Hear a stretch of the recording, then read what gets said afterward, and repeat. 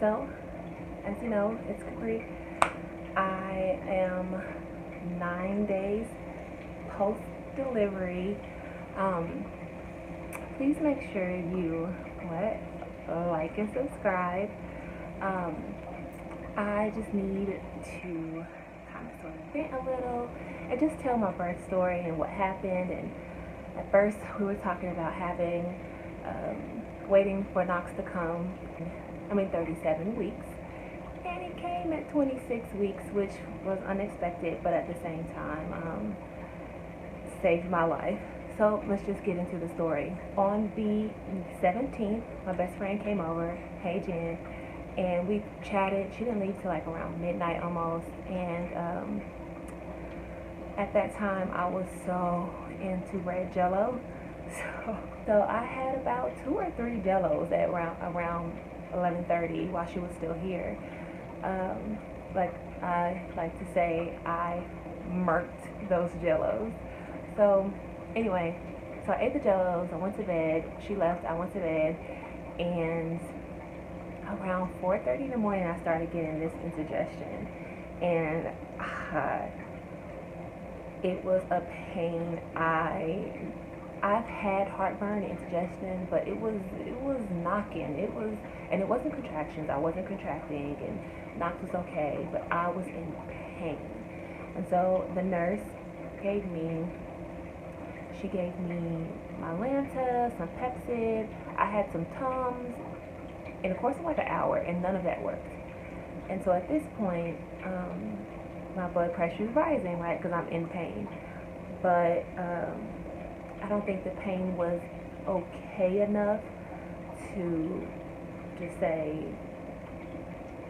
okay, she's in pain, she has high blood pressure. My blood pressure was 162/109, and that's generally high. So I think this was around 8 o'clock. So I called my mom. I called mom at 8 o'clock, and I said, they are taking me back. My doctor came in, she said, we're delivering. And honestly, guys, I was in so much pain, I was like, do it. And it's crazy because I wasn't contracting, and I wasn't ready for ready to give birth, but that pain was just so bad that I was like, I don't care what you do. So God must have had me covered, because I was abnormally calm. Well, I'm a calm person, really kind of sweet, but I was that type of calm, like they were poking me with IVs and taking blood, and I didn't care. And I guess like when you're in pain, you kind of don't feel anything, but I didn't even feel like I was near dead. I just felt like, stop this ball from like my chest, just get it out. So I called mom at 8 o'clock. She made it here by 9 o'clock. Well, no. Yeah, I called her at 8. I want to say she zoomed, and she got here about 8:45, but I don't know. But she got here in record time. So by 9 o'clock, I was back in the OR. Honey, let me tell you something about this OR. I'm at a very good hospital. I'm at UT Southwestern here in Dallas, and it is a beautiful, beautiful hospital. So it was beautiful. So I go back to the OR, and mind you, I'm calm. No drugs have been given at this point. And I felt like I was walking into heaven, because the lights were so bright. It was so cold in there, and it was like, I don't even know how to explain it. Like, God was just like, welcome to your OR. I was like, why is it so bright? I know they need to see, but it was bright and it was cold, and I just was like, okay, taking this in. So I have been petrified of C-sections, not C-sections, but epidurals, since I used to work in the Navy, and I used to work on labor and delivery. And so I used to assist the doctors in administering epidural, and I just was like, I'm never, ever getting a epidural, because anything about to go on my back, it's not happening. So anyway, at this point, I'm in so much pain. I'm like, where's the epidural? And mind you, I'm not in any labor pain. I'm just in having pain in my stomach. Well, the top of my stomach, in between my chest and stomach. And I'm like, where's this epidural at? Like, let's make this happen. Captain. Captain. So Dr. Cole was amazing. I didn't even, the only thing I felt was the lidocaine, which you just can't help yourself from stinging from lidocaine. Lidocaine takes the bigger pain away, but it is a minute pain. And you've been, you know, lidoed in your mouth, and you know how it feels, but it was in my back. So I screamed on that one because it didn't feel good. So I, you know, had to Usa, Namahan, Namahan, Namashusha. I had to pull a little anime Wallace on that. And eventually, like, I would say 1 minute to 2, I was numb. My boss, even. Well, anyway. So, I got the epidural. When he stuck the needle through to numb me, I didn't feel it. I felt pressure, and it just felt like somebody was stepping on my back a little bit. So if you're worried about epidurals, don't be. It really is just a pinch, and then it's done. And you have to be in the ugly position like Quasimodo. You have to be like this, and they tell you to relax, and you're just like, how the F am I going to relax if you're sticking a needle in my spine? But you know what? I'm going to let you make it because I'm in so much pain. So, make sure you practice some relaxing techniques. I'm numb, getting numb at this point. Legs just, oh. I don't know if y'all have ever touched a dummy, but like, or rubber, like a big slab of rubber, like a dummy. My legs look like rubber. Like, I couldn't feel them, and the way they were picking them up was just like dead phalanges. I don't know. It was, I don't know what this was. It was really weird. Again, I was calm, but in my head I was like, why my legs look like that? Like a play doll, but the expensive kind. So overall, the surgery went great. I didn't feel a darn thing, which was one of my biggest fears too, that I was going to be like that movie Awake and feel everything and can't say anything even though I was awake. Anyway, don't judge me. Things started to get a little complicated, and why is because this thing right here, honey, child, that thing was in me or growing for a long time. Oh, that's just my son's milk. And so it was, I felt heavy, and I was just like, they told me like, oh, he only weighs a pound. And I'm just like, listen, this man does not weigh a pound. He has to weigh way more than a pound because my stomach was so heavy. And now that I see this is the reason why it was so heavy. So things got complicated because they couldn't get Knox out because the fibroid was so big. So it was basically Knox against fibroid. Fibroid won, but Knox survived. You know, he lived to fight another day. So he came out, he was all bruised because they couldn't really get him out successfully because the fibroid was so big. So they delivered him, and I got to just see him for a second. They didn't show me him. I just had to bend my head back and just kind of look for him. And he was so blue and gray, and he didn't have all that cheese. I mean, he didn't have a lot of time to cook. So he wasn't all dirty and nasty and stinky like newborns. Not saying that your baby is going to be stinky, but it don't really smell that great. After he was delivered at 10:24 on the 18th, I kind of was like, okay, we good. Sew me back up, let's go. I want to hold my son. So at that point, my blood pressure started to drop just a little bit at this point because that fibroid has a very big blood supply. Couldn't sew me back up, so that's why they had to remove it. The fibroid was so big that they couldn't put my belly back together. And I'm glad they did because, honey, I'm trying to be snatched, and I wasn't trying to be, you know, walking around with no big fibroid in my tummy and can't lose weight because my fibroid is so big. And no. I'm glad they took it out, but I almost died when they took it out.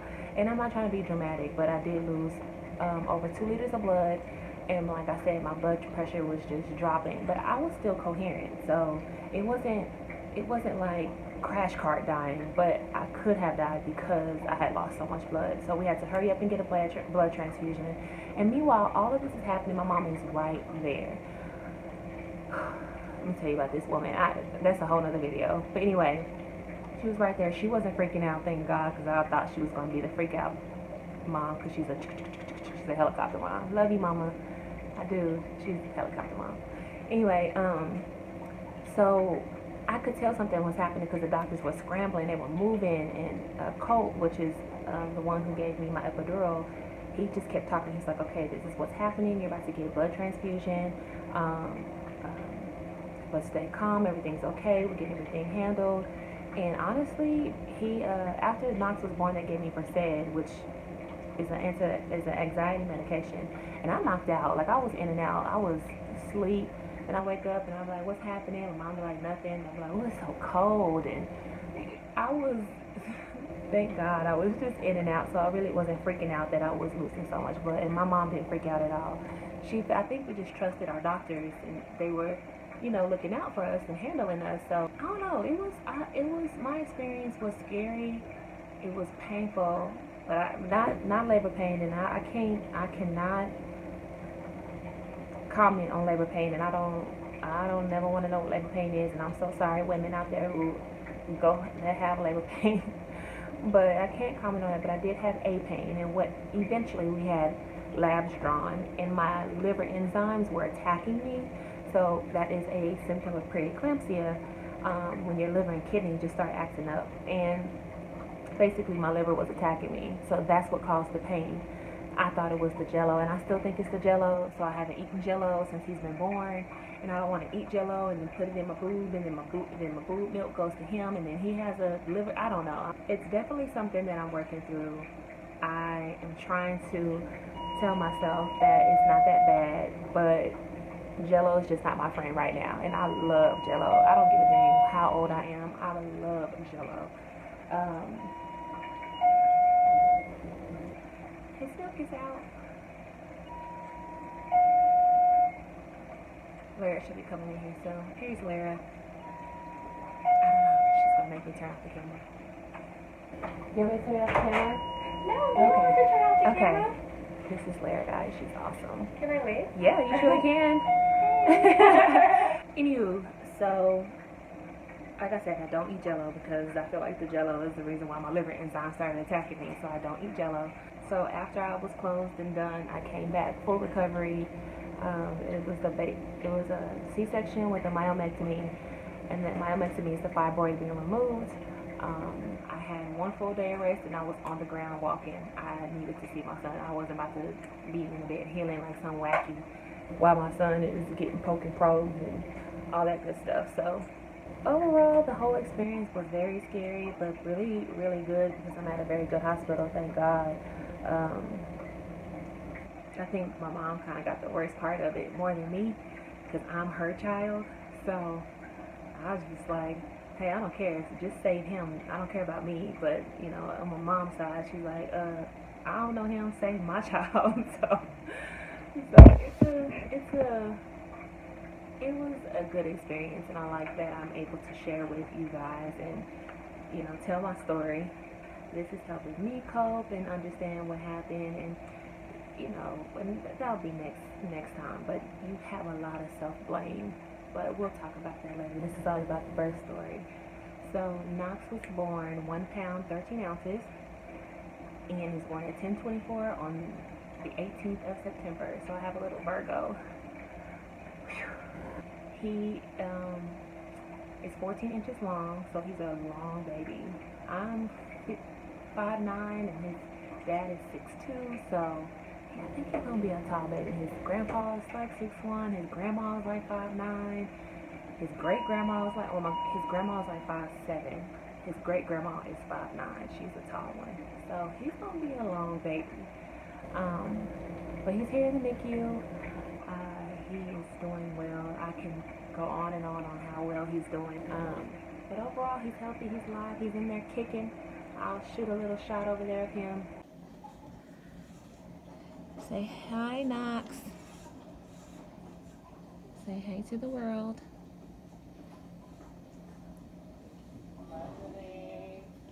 You gonna open your eyes? No?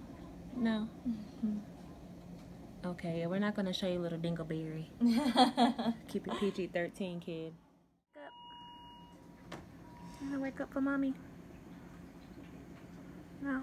Oh, no, I can't even touch my own son. Look. He's gonna be hell to sleep with. Ugh. Knox, wake up.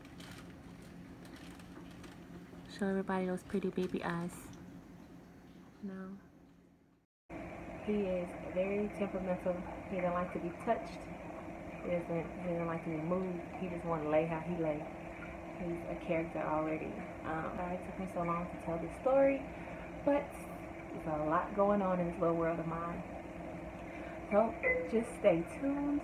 Thank you for watching this video. Again, make sure you like and subscribe and like, and I'll see you next week.